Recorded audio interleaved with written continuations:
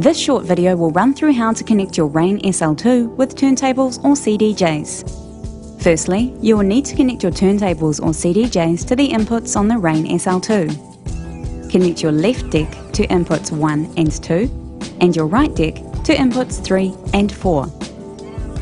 If your turntables are not already grounded, then connect them to the grounding post on the SL2. You will then need to set the dip switch located next to the inputs on either phono or CD, depending on your input source. If you're using standard turntables, set this to phono. If you're using CDJs or line level turntables, set this to CD. Next, connect the SL2 outputs to line level inputs on your mixer. If necessary, make sure that the channels on your DJ mixer are set to receive line level signal.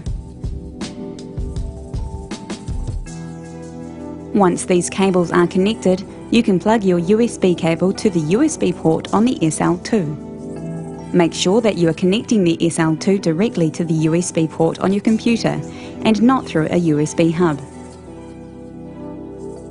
You have the option of connecting the power supply to the SL2 so that the unit stays powered when disconnected from your computer.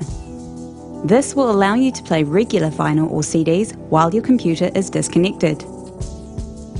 Launch Scratch Live and the virtual decks will show on screen.